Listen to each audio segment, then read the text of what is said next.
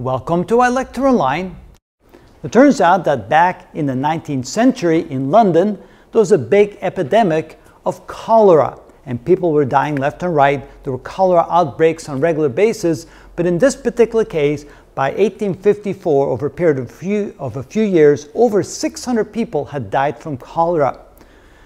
The prevailing theory was that, from the leading doctors and scientists of London, that the problem was an airborne problem. There was some sort of particle in the air that was causing people to become sick. But there was a doctor, his name was, and try to figure out where I have written down his name. Yeah, there it is. Couldn't find him, and I couldn't remember his name. John Snow, who was also a physician, felt that it probably wasn't that it was airborne, that it was probably something to do with water contamination, but he had no way to prove it because at the time they didn't have the techniques to analyze the water.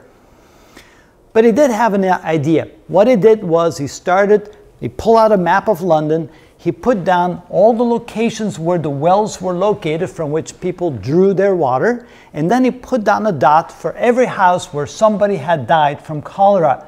And sure enough, after he finished doing that, all the deaths were clustered around a single well. He told the city, he told them, why don't you shut down the well and see what happens? They did. They went ahead and listened to him. They put a lock on the well, and sure enough, people stopped getting cholera and people stopped dying from that horrible disease. So notice that a simple, clear representation of the situation in a very nice scatter diagram, he was able to prove, without actually knowing the real cause, just the connection to that water well that caused the deaths, and the problem was solved. So you can see that statistics and representing data can have a tremendous influence on solving problems, and this was absolutely brilliant. I looked at it and go, wow, how can somebody have that kind of insight to use statistics to that particular way? So statistics can be very powerful, it can be misused, but it can be beautiful when it's used appropriately.